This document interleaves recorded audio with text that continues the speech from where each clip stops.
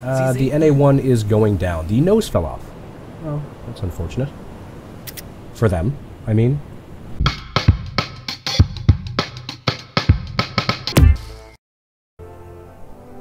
Hello, YouTube! I am Lightly Salted, and welcome back to the channel. And welcome back to the U-Boat in U-Boat. We had a fun little patrol last time around. If you missed that, there will be a little indication at the top right of your screen. And we've put into port to resupply the boat. I've already had the captain working on that, getting us torpedoes, food, fuel, and the like. And as you'll see here at the top of the screen, we have 2 reputation points, and I'm thinking it's about time we start spending them. Skipper, let's go speak to the commanding officer, please. And we would like to ask for a few favors. And I'm thinking it's about time we increase our officer limit on board the boat to 7. So let's go ahead and request that. Fantastic. Now we still have one more reputation point, and that's going to be important to note here in a moment. Alright, as we take a look at our crew layout, we have 2 leader types, we have 2 mechanics, and 2 radio operators. My personal playstyle is that I prefer to have 3 mechanics. That certainly cuts down on the amount of time you spend warming torpedoes prior to engagements. It also gives your chief engineer a chance to get rest more often. And in a pinch, of course, more hands to repair more things quickly is absolutely the best idea. So with our remaining point, I'll go into our crew management screen, and I'm going to choose one of our ordinary crew. Let's see, just randomly, Mr. Alwyn Peters. We're going to go ahead to his promote screen, and we will promote him to an engineer, using our one last reputation point. Accept. Fantastic. Of course, Alwyn Peters is not going to be his name. We're going to go ahead and customize him. This is the U-Boat. Mr. Alwyn Peters is going to be renamed to Seal, the Centurion. Seal Centurion is a fellow U-Boat player, Twitch streamer. Puts on a fun little show. I highly suggest you check him out. There we are. New mechanic on board, Seal the Centurion. Seal, welcome aboard. Now you'll note down here he still shows up as Mr. Peters. His name is changed here. This will change the next time we load the game. And with all that out of the way, it's time to pick ourselves up a mission. Sector CE. This is not a bad sector. You tend to run into fairly large convoys here. We would pick up a war correspondent, get a little bit of extra budget and reputation, which is always fantastic. Joining the port of Bergen, I will absolutely not be doing this. As I've mentioned in previous videos, all of this in here is a dead zone with nothing but missing U-boats and the occasional war patrol. I do not recommend it at all at this time. Sector AM, often a lot of fun. 10,000 tons. Foggy weather. I think CE may be the way to go here. We'll pick up 183% reputation as compared to 100%, and we'll be running a little less kilometers, so that's always a plus. We're going to go ahead and lock that in. Fantastic. Alright, let's get everybody into position. Mr. Taff. On to navigation. Red, we'll have you on the diesels. Good job. And figure out exactly how we plan on getting there. So let's go ahead and lay in a course. And I'll see you in a moment.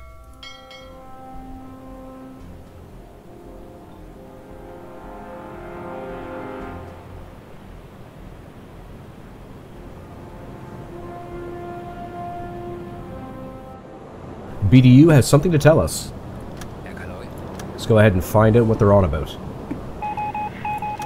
And the new message is, one of our ships has gone missing. Well, that's unfortunate. That is unfortunate. Go ahead and lay in a course to our missing friend. See what we can do about that. Now this is interesting. We have 1 day, 21 hours left to reach our objective of our U-boat friend, and I do not believe we're going to make it. Even at best speed, it is impossible for us to complete that mission. That's interesting. We finally reached the patrol sector, however we only have 18 hours remaining in which to find our friend. I do not believe we're going to make it. We have missed the opportunity. If I was to continue on towards the U-boat now, we would find it. However, we would not be able to complete the mission. That makes that a bit of a waste of resources in my book. We're going to cut a little more northwest. We'll drop down to speed 2 and begin hunting procedures. And propeller noise has been detected. We are picking up a 1 to 3 group. We will increase speed. 111 kilometers. I do not believe I'm going to bother coming to the surface. And the reasoning for that is, if I bring us to the surface, I will lose the hydrophone contact, and this group will be lost to me. I could plot out a quick and dirty course.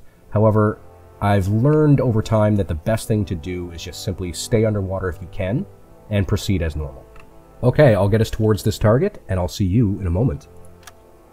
19 kilometers out in closing, I'll have the skipper jump on the attack periscope.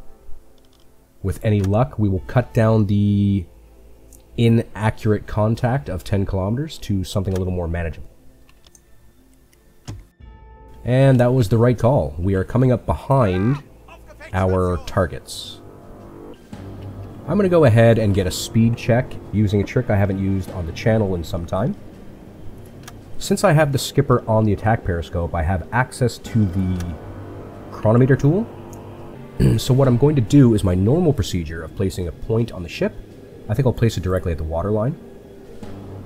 Then I'm going to open up the skipper here, and some of you may remember the 3-minute trick.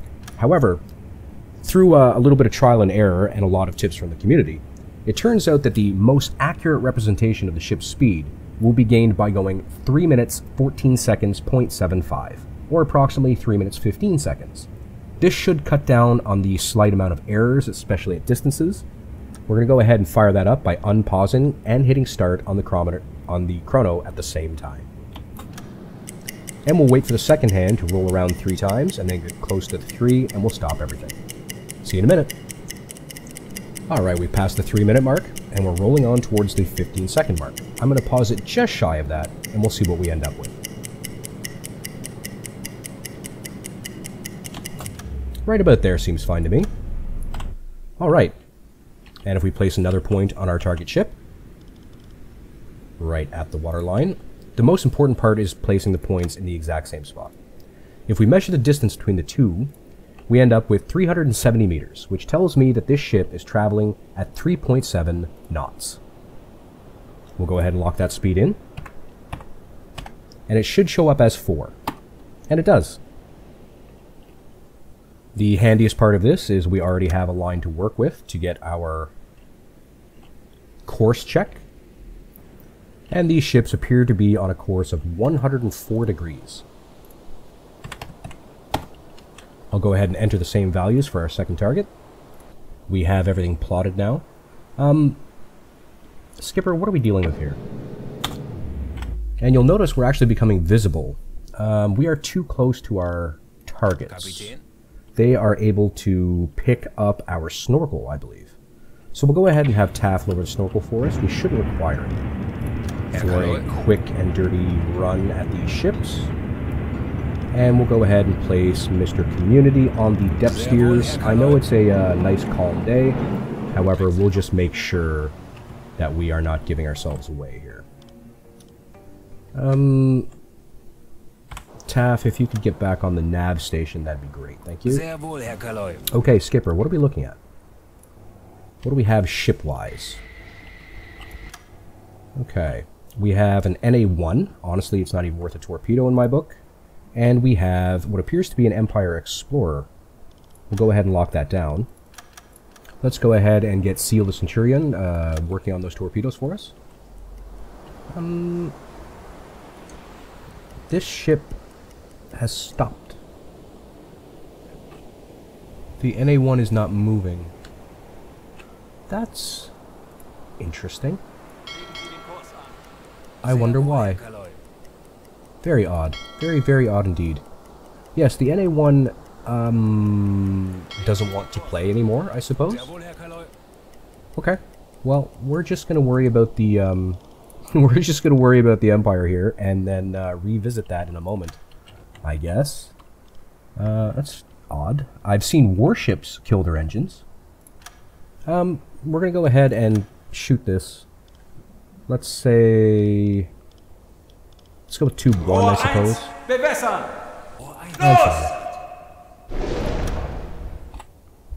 And with any luck, we should be seeing some fireworks here momentarily.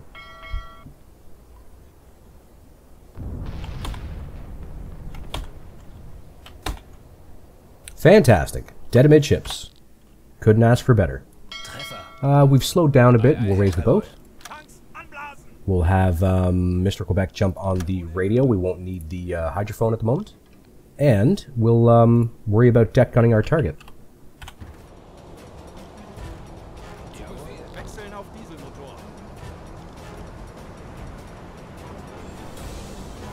And Taff, let's start heading towards the conning tower, please. We'll get you up by the deck gun as soon as we can. Fantastic, Skipper. Let's get a little sight on the issue. And we'll have Mr. Quebec take a nap. Thank you for your assistance. Mr. Knox, onto the radio, please. We'll be radioing our kills momentarily. The NA-1 is moving again, so we scared her into motion, apparently. Okay. We have AP loaded up. Let's go ahead and do some damage.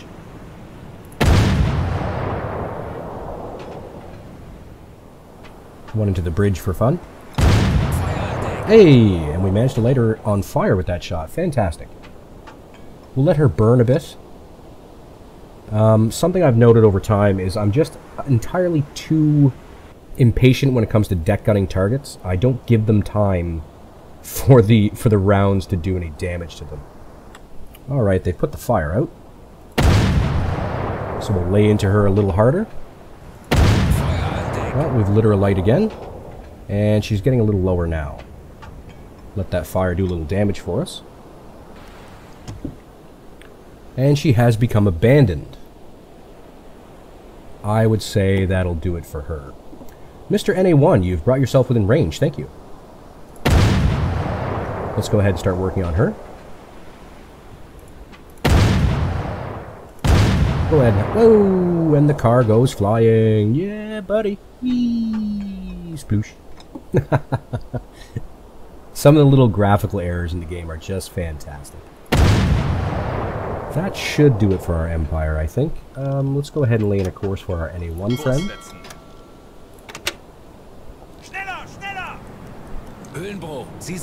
Alright, the Empire's going down for us. Thank you very much, Mr. Empire. And the NA-1 has now been lit. The NA-1 is going down. The nose fell off. Oh, that's unfortunate. For them, I mean. The nose falling off seems to be happening more and more often lately. Okay. Fun little engagement to start with. Can't complain. Let's head back the way they were coming. Perhaps we can pick up a little more shipping. We'll go ahead and center the deck gun, and I'm actually going to have Taff reload for us. Let's go ahead and bring up some of the rounds from below. Yes, please. And you can use your helpers to get that done. Thank you.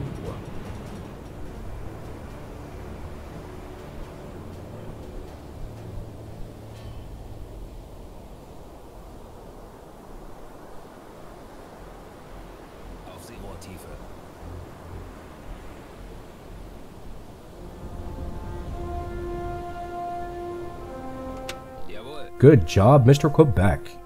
We already have a new target. There we go. We've got ourselves a target.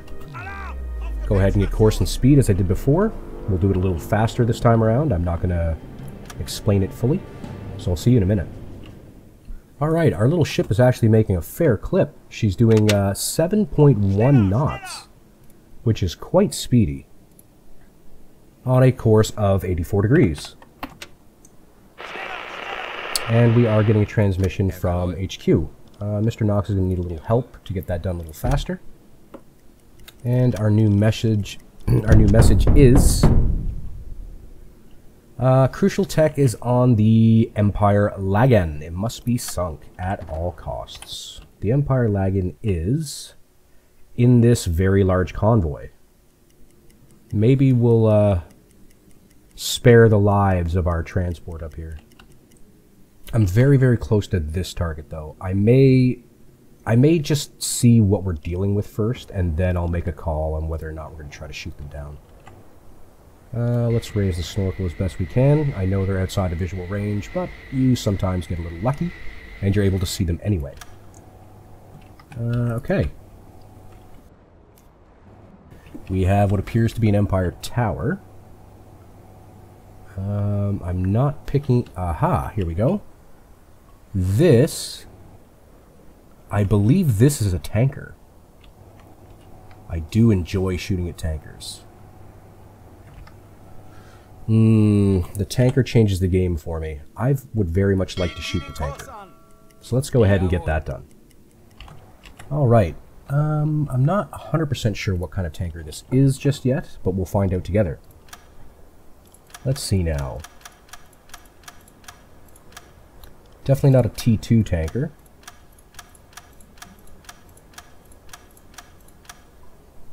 An OL class? I don't believe so. A Dale class? No. War class? She very well could be a war class. Not a wave. I'm gonna go with war. I believe her to be a war class tanker. Let's go ahead and get a distance check on her. We'll take a long distance shot here. Just hope for the best. We'll set that. We'll flood tube, say 2. And I'm going to take another distance check when that's done flooding, as we are moving at a fair clip ourselves. And once again, distance to target is about here, and fire. Alright, our Empire, the Empire Life, which is ironic, but okay. And I believe her to be a tower. Yeah, I would say a tower. Let's go ahead and flood tube 3.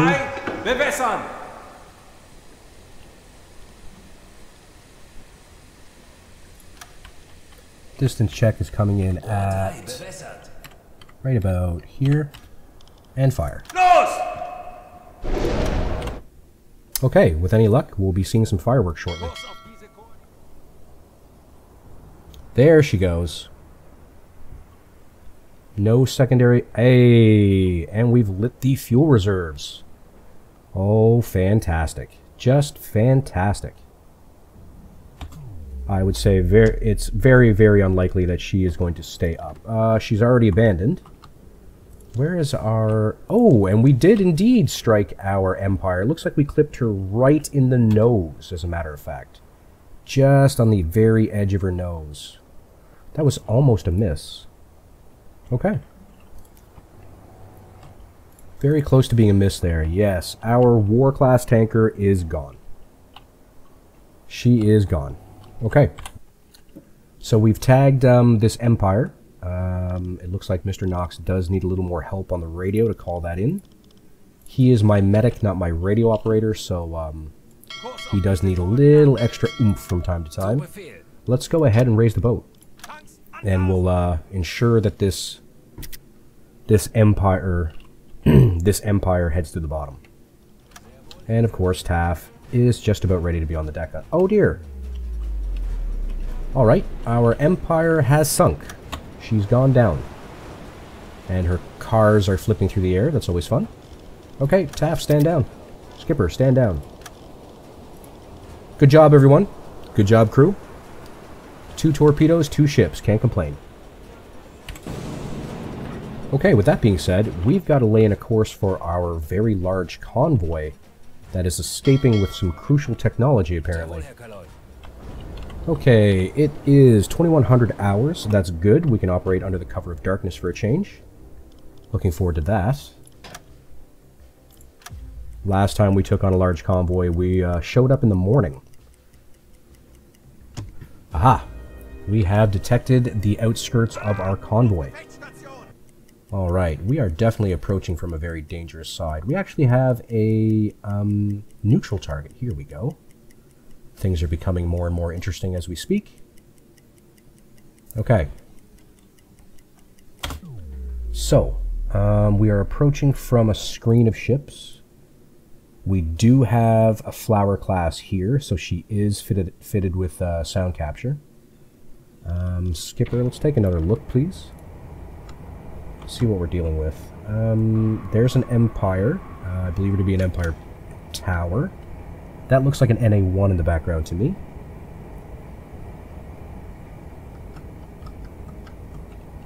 Another NA1. Another NA1. And hello, Mr. C3. I enjoy C3s quite a bit. I enjoy sinking them.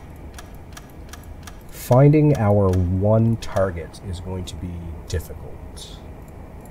Let's go ahead and lock in this NA1 while we have the chance. And that NA1 here.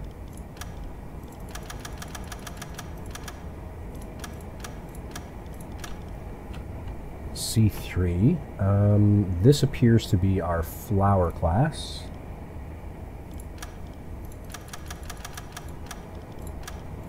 Good. We have a Liberty back here.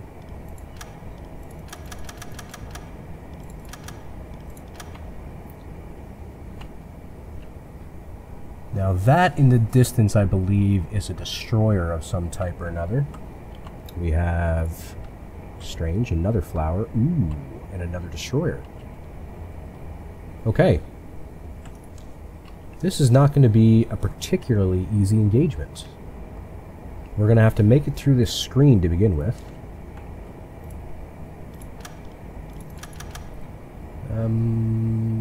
No, not a tower. Oh yeah, tower, okay.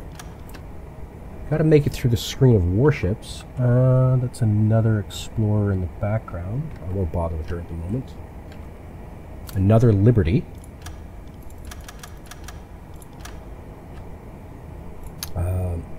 Empire Explorer.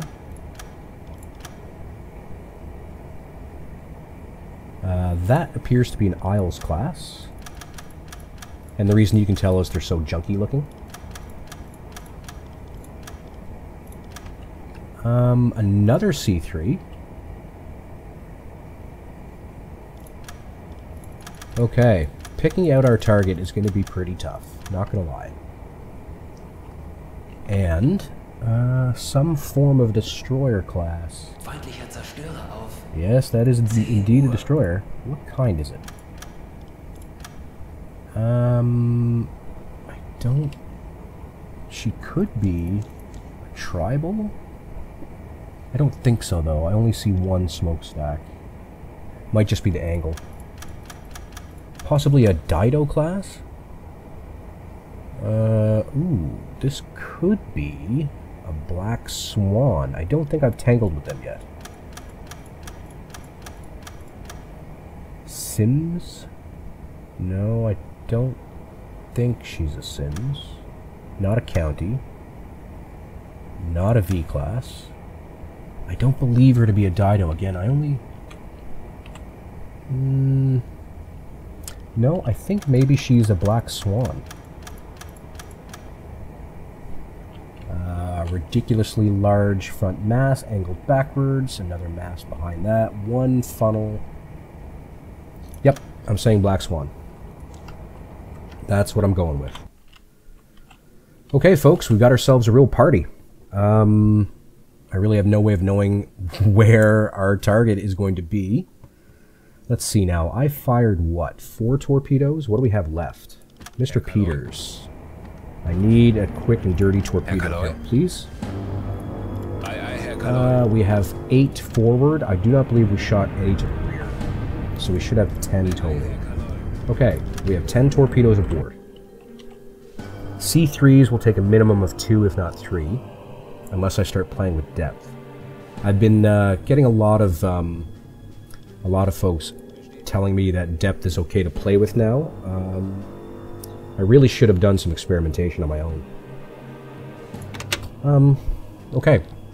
So, unfortunately, folks, this is where I'm going to have to end the episode. And we'll pick up the next episode when we make our initial run at the convoy. Consider leaving a like and subscribe if you haven't already. Links to my Discord and Twitter and Twitch are all found in the description down below each video, as well as my About page. go ahead and hit us up. The community is growing by the day. Love to see it.